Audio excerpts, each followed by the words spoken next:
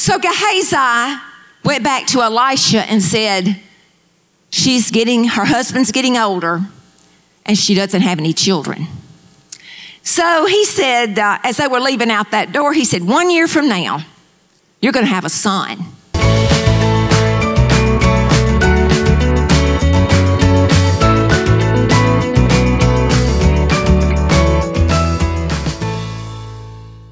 My name is Sandra Hancock, and I want to thank you so much for tuning in to our broadcast. Now, today's message is part 2 from last week, The Bold and the Fearless.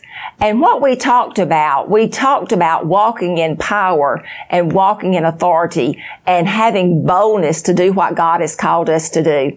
This message was filmed in Pearl, Mississippi at New Life Christian Fellowship. Be blessed by this message.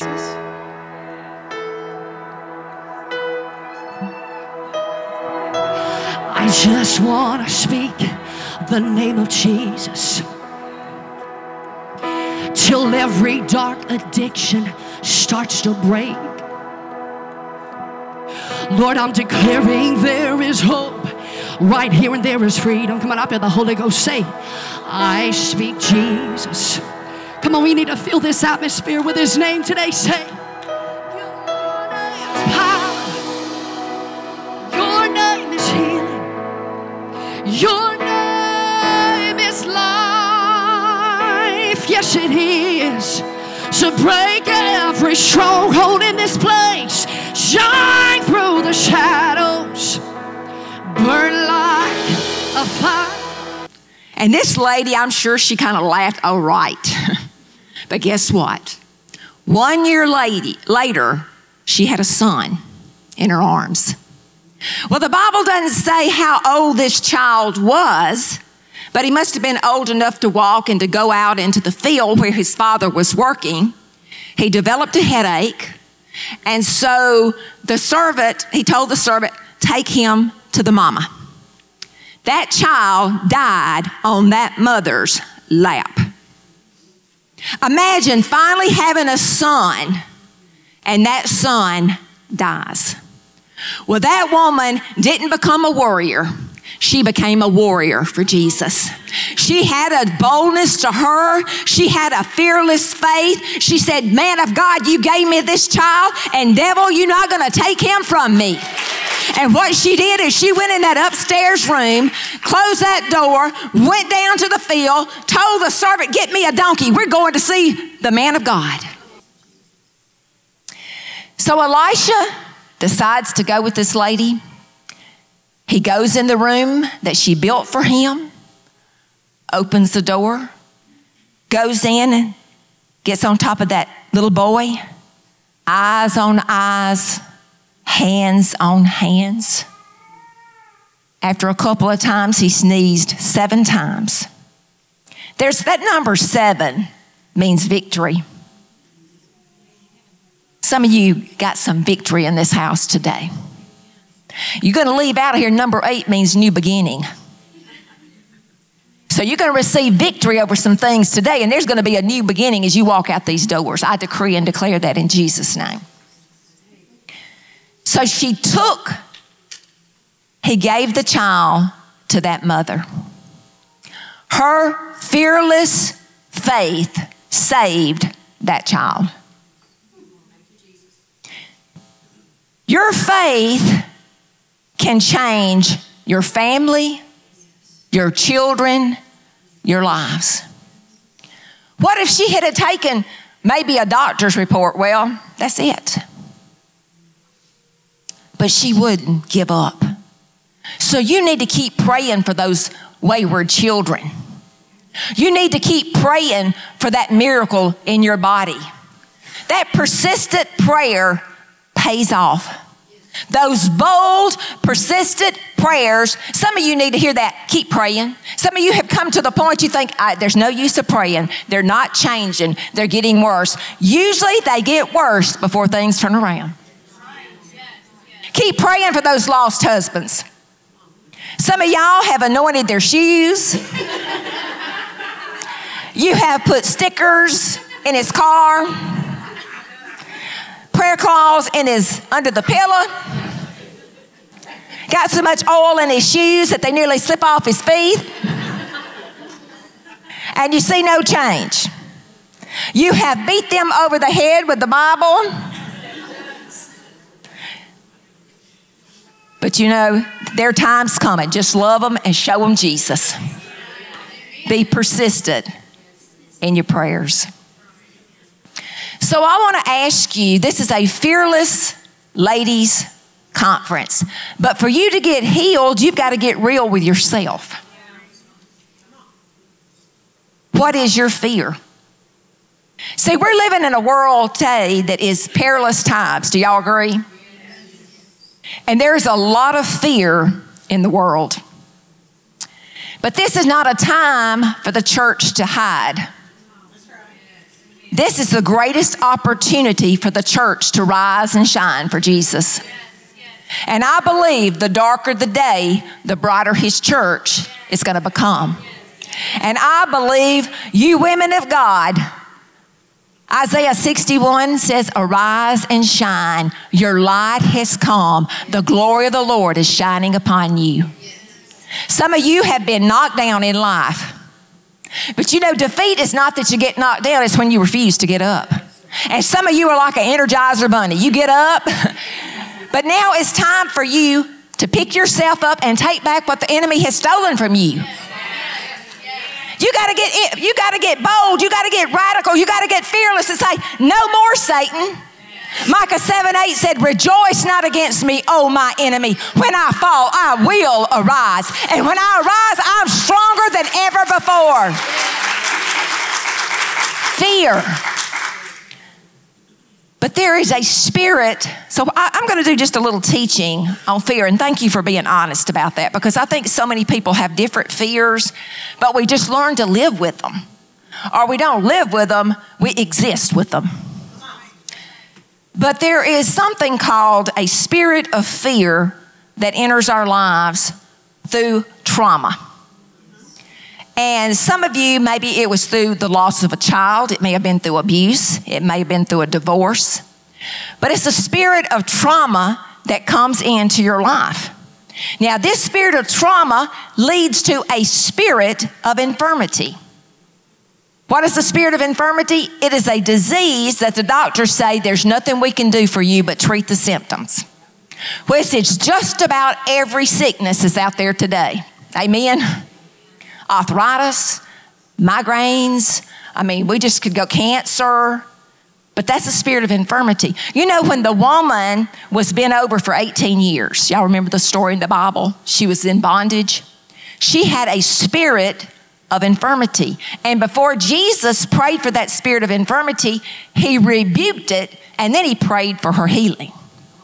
So I'm decreeing and declaring this day, that spirit of fear that has led to trauma in your life, that has made you physically ill, I want you to think about when this first happened in your body, what you were going through. And we're going to believe that this day you're going to be healed of those infirmities. Jesus still heals. Do y'all believe that?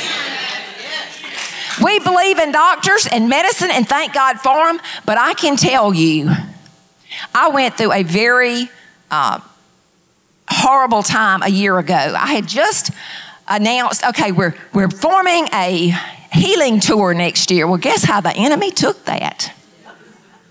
And I became so physically ill in my body, my digestive system. I don't know what was going on. My hemoglobin was down to 8, almost needed a blood transfusion. I was so weak. I got so depressed. I have never been depressed in my life.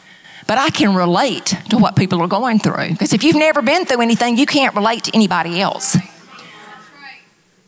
But since that time, I want to tell you, the Lord has healed me. He heals me from that.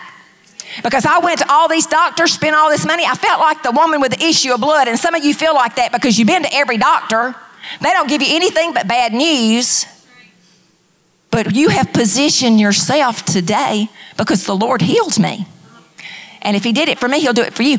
But since that time, the Lord told me, he said, because of what you've been through, the anointing to heal will be intensified. And I can tell you, every conference that we have had, people have been healed. And it's not me, it's him. to get the praise and the glory. I know the last meeting I went to, I had 3 or 4 before. I had been to that church 6 months ago, and they said, I want you to know, you prayed for me, I was healed. That's to build your faith that whatever you need, he still heals. Then there's something, that spirit of fear comes in your life and causes anxiety. And I know some of you face anxiety because the Lord has spoke that to me. And I know every time I go into a meeting, there are people that are coming up with anxiety and fear. Because see, that leads to depression. That will put you in a pit of despair that you feel like you can't get out of. And so many times we don't want people to know that we're dealing with anxiety because we're Christians. We're supposed to smile. Everything is happy. We're happy, happy, happy. And yes, the joy of the Lord is our strength, but your circumstances can change situations pretty quick when the enemy gets in your mind and says, this is it. You're going to die. You'll never be happy. Things will never change in your life. So some of you have not slept at night. You don't sleep well. You've got anxiety. Some of you have felt like you've had a heart attack, and what it is a full-blown anxiety attack. But I can tell you that is a tormenting spirit that's going to be healed today if you will get real with the Lord and say, Lord, I got to have some relief from this. You got to get real and say, I do have issues. Hey, there's a spirit of suicide in the land today. There's even been pastors commit suicide. We don't know the kind of battle. So please, if you're watching this program, get help. You have hope in Jesus no matter what you're going through. He's not finished with you. Your life has purpose. Some of you have the fear of rejection. Have y'all ever been rejected before? Praise God, nobody has. Well, I can tell you I have. If you've been in ministry, you've been rejected. Because not everybody's going to like you, pat you on the back, and tell you how great you are. Have y'all learned that pretty quick? Not only that, they'll tell lies on you or whatever they can. But that means God's going to use you. But some of you have been rejected, and there's a spirit of rejection. Maybe you've been in an abusive relationship.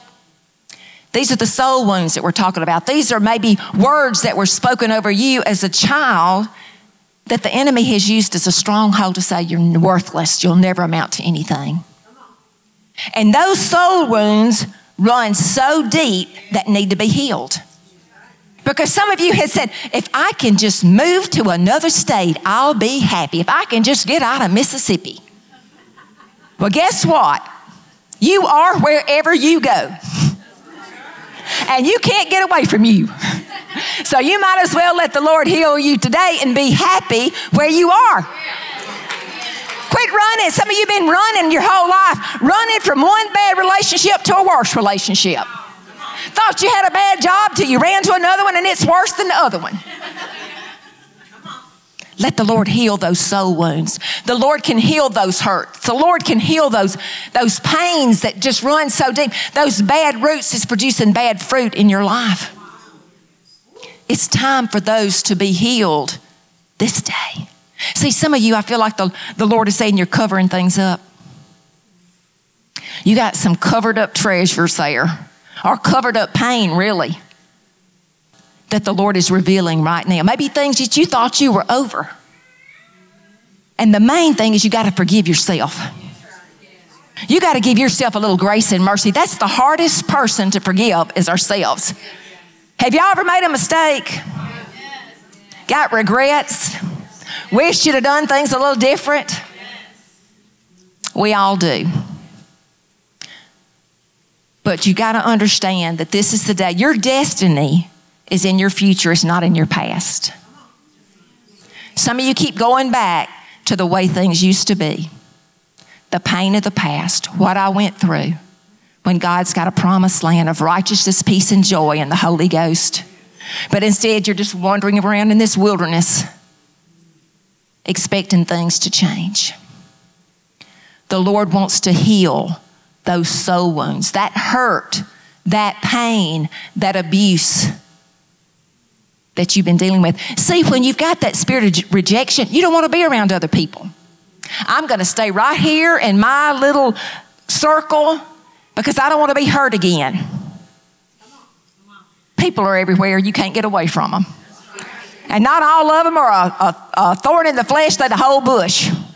And you better have the Holy Ghost and angels to be around in rooms with some people. But you can do it.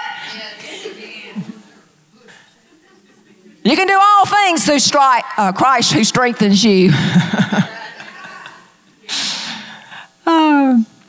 But it all comes with knowing who you are in Jesus. And I want you to know that Jesus Christ loves you just the way you are. Quit comparing yourself to other people. Trying to compare yourself to magazine covers, they don't look like that. I love when they put all these stars on there with that makeup. I thought that looks like me.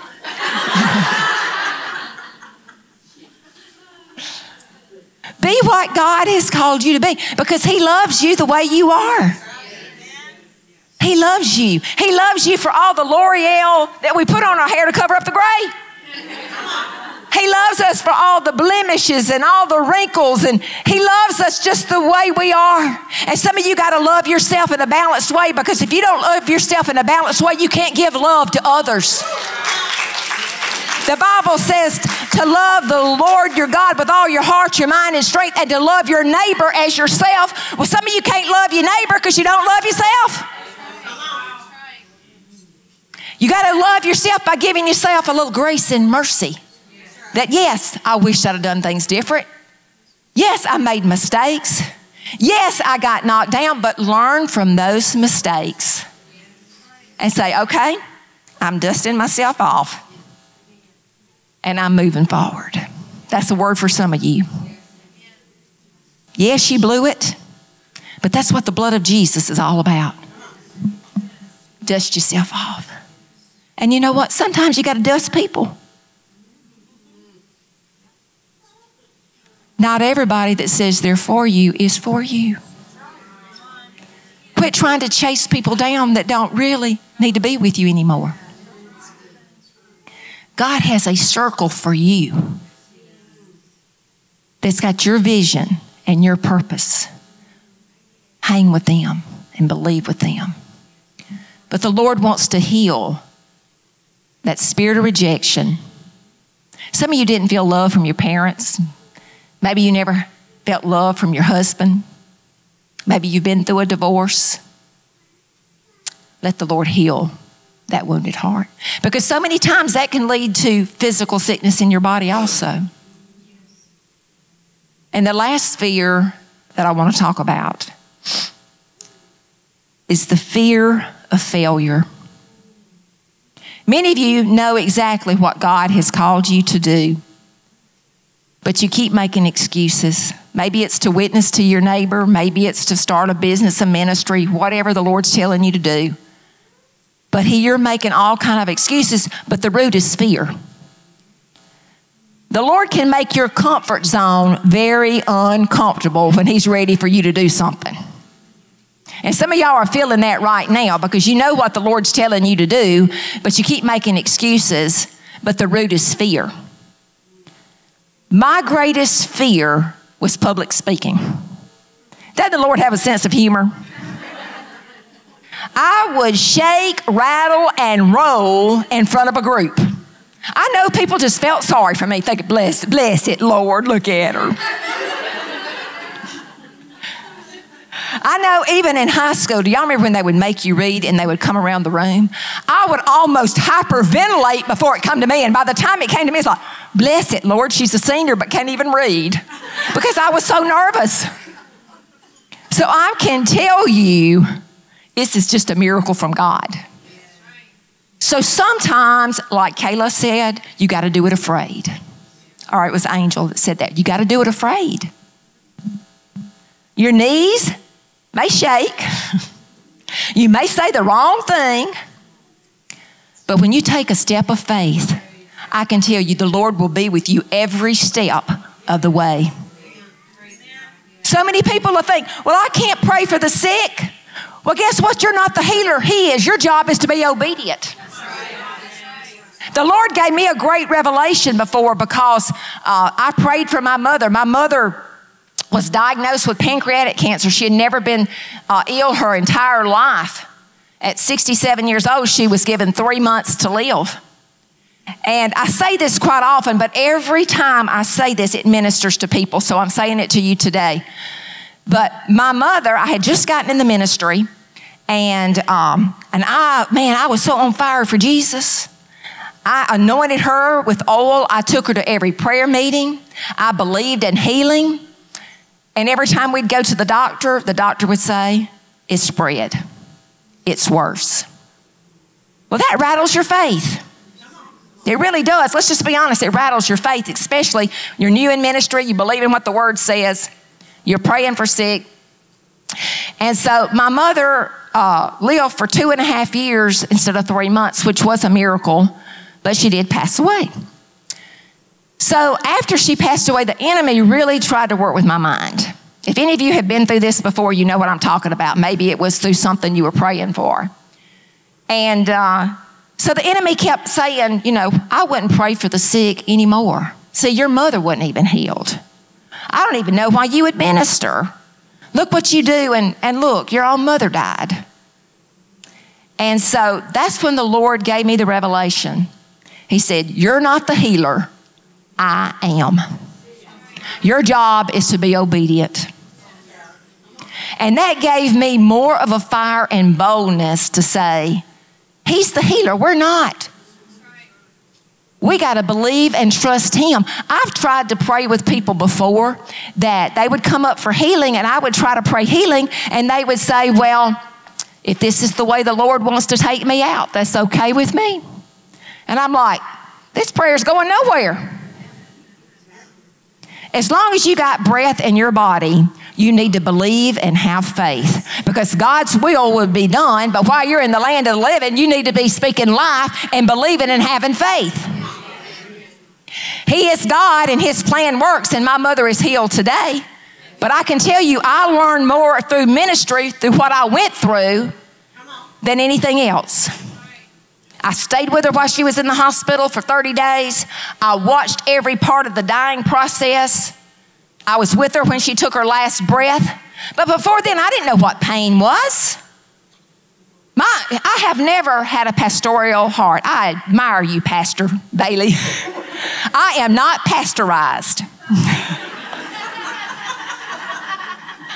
I admire pastors. I'm more of admit it, quit it, forget it. Let's move on. I'm an evangelist. We got work to do in the kingdom. Get well now. Be healed now. Be set free now.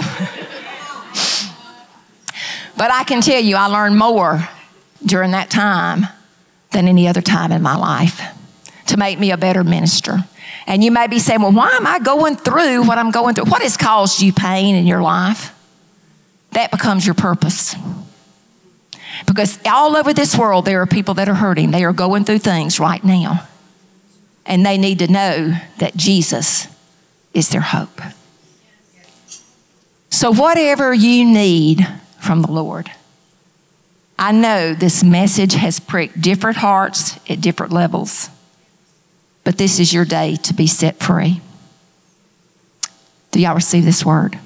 Our ministry is to spread the hope of Jesus to this hurting world through the media. Television is very expensive, but so worth it. By partnering with us, you can touch people's lives all over, and this world needs Jesus.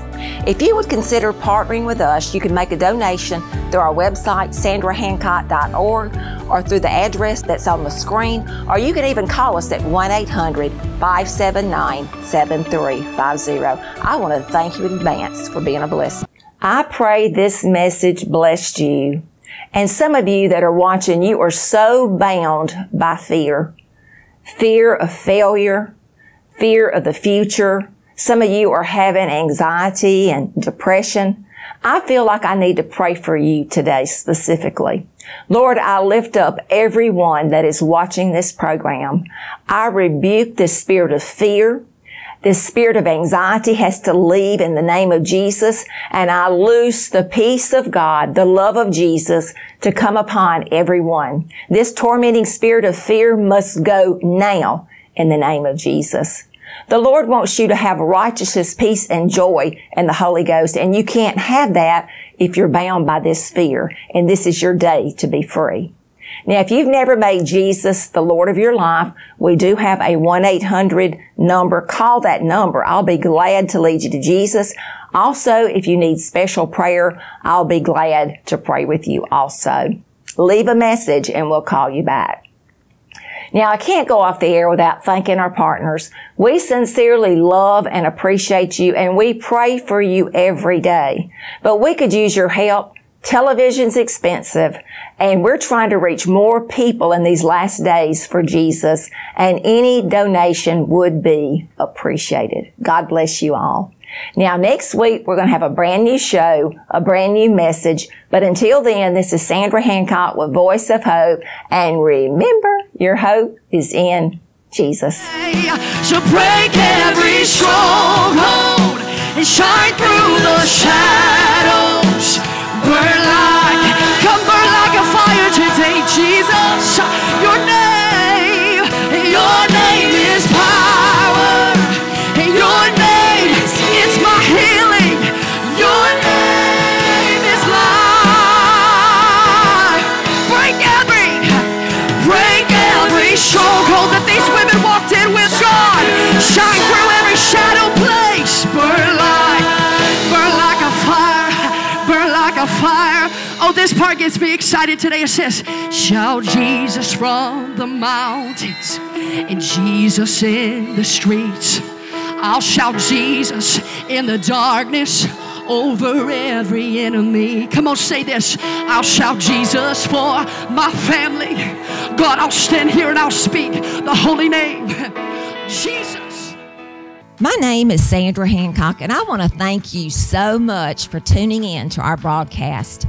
Many of you that are watching this broadcast, you feel like you're at the end of your rope.